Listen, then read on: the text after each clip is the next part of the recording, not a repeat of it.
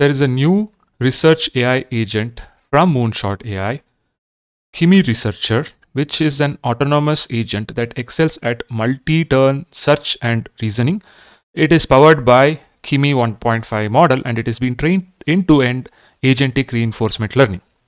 So this particular agent achieves 26.9% pass 1 accuracy on humanities last exam and a 69% pass on xbench.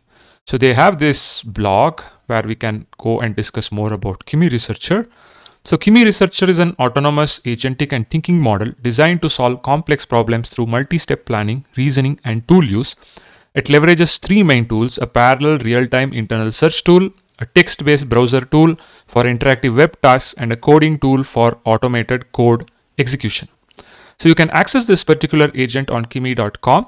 You have to just enable researcher. First, what you need to do is that there is a wait list for getting access to this researcher.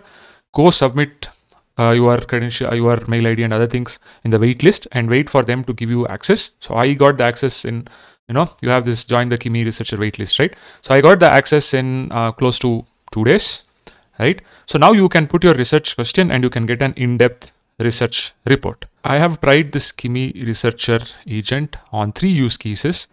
The first one is I want to, create a patent landscape report. So the idea is that in my regular job, what I used to do is that I used to work in the healthcare space, and we wanted to do some innovations in various areas of the healthcare domain. So what we do is that we pick up an area and then we do a patent landscaping report where we try to identify what are the innovation opportunities, what are the patents which have been filed in this particular area, who has filed it, and what are some innovation opportunities. So that's the exact query I'm asking over here. I am asking, like, I intend to develop a wearable ECG patch for early detection of heart diseases. Give me a report of patents in this area. Also highlight what are some innovations in this area where there are opportunities for filing patents. Look at patents since last 20 years. So then it asks me to provide a comprehensive report on wearable ECG patch patents and innovation opportunities. Could you please clarify a few things? Are you interested in global patents or focused on a specific country region? Example, US, EU, China. Should the report focus only on granted patents or also include patent applications? Are there any specific heart diseases you are targeting? Would you like the report to include academic and commercial innovations beyond patents? Do you have any preferred format? So I say that global patents, applications and granted patents, all heart diseases, yes, a combination of all, okay, in the preferred format. And then it says that great, I will compile a global report on patents and patent applications related to wearable ECG patches for early detection of heart diseases covering the past 20 years. This will include both granted patents and pending applications. I'll also highlight key innovations and areas where new patent opportunities may exist. I will let you know as soon as the report is ready. And it starts preparing this report. This report took close to 20-25 minutes for it to generate. Okay, so then it makes use of the internal search tools and it searches like heart disease detection patent application, wearable ECG technologies. I realized that my initial search missed some potential sources. So, with patent application, wearable ECG technologies, it searches how to retrieve Google patents research, research data. Then it searches for any patent landscape from GitHub. Is there anything available already? Right? I'm clarifying the definition of wearable ECG patches. Then it talks about, heart disease detection, right? It does all these things, right? And it looks at market research reports. It looks at Google patents dataset. It talks about various companies who are doing innovation. And then finally, it creates a report for me. Okay. So the thing is that what I've realized is that there is no download option over here for this text which is generated. So you have to copy it if you want to make use of it, right? Which you would want. So you have to copy it. A download button would have been nice over here. It also creates an interactive page based on this report, right? And we can see the interactive report over here. So it has prepared a very good report of all the companies which have worked on this particular area. Where is the geographical distribution of patents? So this is the final report, how it looks like, the interactive report, which says a comprehensive analysis of last 2 decades of innovation in the wearable ECG path technology for early heart disease detection. So it talks about analysis, this thing. Even though some things are like they are in the way in which this report is formatted, but yeah, it talks about what are the key findings. AI/ML integration dominates innovation, multi-layered configurations key focus area. US is the lead patent activity with global competition, 56% increase in patent publications. It creates an executive summary like this, 56% patent growth rate in this particular area. close to more than 1,225 peak patent filings, highest number of applications filed in 2022. Then it talks about what are the innovation timeline. Early 2000s, you have foundation of wearable ECG technology, basic monitoring capabilities, integration of wireless connectivity, early AI applications 2010 to 2015. What is the current one? Sophisticated AI ML integration, 12-led synthesis therapeutic capabilities. Then it talks about technology overview from Holter to wearable patches. What is it? Then on design of modern ECG patch design, key technological components like advanced electrodes, power management, data transmission, and early detection is very important of heart diseases. Then it talks about patent landscape analysis 2003 to 2023. What are the patent filing trends, peak activity, who are the key patent holders, which companies, geographical distributions of these companies, right? These patents, key insights. Then it talks about technology focus areas. Most of them are looking at diagnostic measurement, multi-parameter analysis, AI diagnostics. So key innovations and patentable areas. So patentable areas, where you can still do, multi-lead configurations. How do you get 12-lead synthesis, 18-lead synthesis, signal processing, AI ML integration? How do you bring in deep learning models, predictive analytics, and explainable AI? Then enhanced electrodes, biocompatible materials, signal processing, wearability, data security. So emerging innovation is next-gen materials for your patches, right? ECG patches. Opportunities for patent filings and commercialization, like what are the unexplored areas or underexplored areas, specialized AI algorithms for rare arrhythmia detection, early cardiomyopathy markers, electrolyte imbalance detection, explainable AI for clinicians. It's actually done a very good, a report for somebody who works in this area to look at it and then start, looking at where they can explore. It talks about competitive environment and market context. Right, what is the market size? What is the competition looking like? Who are the key market players and IP strategies? And who are specialized innovators who are specifically working on this particular domain? What are the market drivers? Right, rising CVD prevalence. What are the market challenges and conclusions? So it has done a very good report over here on a global patent landscape analysis. This was something which we used to do it manually or outsource to specialized agencies who are looking at patent landscapes and creating these reports. This makes our life much more easier now. So I'm quite impressed with this particular report from Kimi-Researcher.